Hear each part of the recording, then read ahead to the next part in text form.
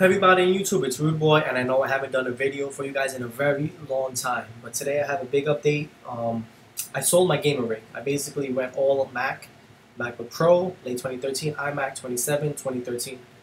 There's a lot of reasons behind this, but I'm not going to get into that today, so I might make a separate video.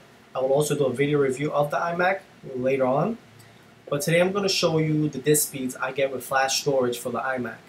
It's also the same speeds I get for the MacBook Pro, so I don't need to do two different videos. First, let me tell you my specs. I got the 27-inch iMac, late 2013, processor 3.5 GHz, Intel Core i7, Haswell processor, turbo boost up to 3.9 GHz.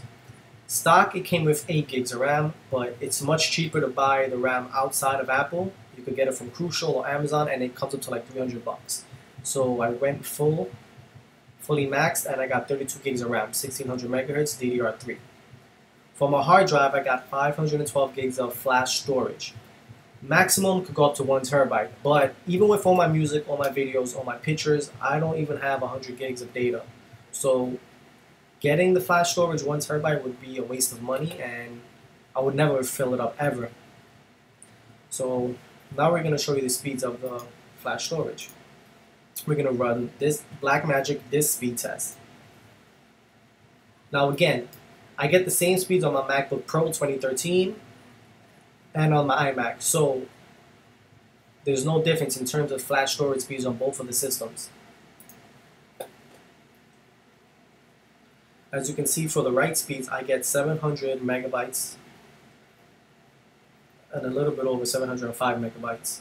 For read, I get 723 megabytes.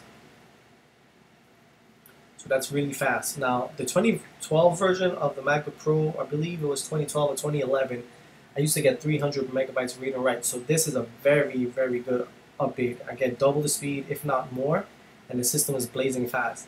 Boot up times are amazing. I think it's anywhere from 12 to 15 seconds. Shutdown times are within like 5 to 10 seconds.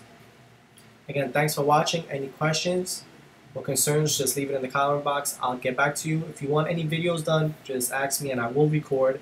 And again, I will be doing a review of the iMac.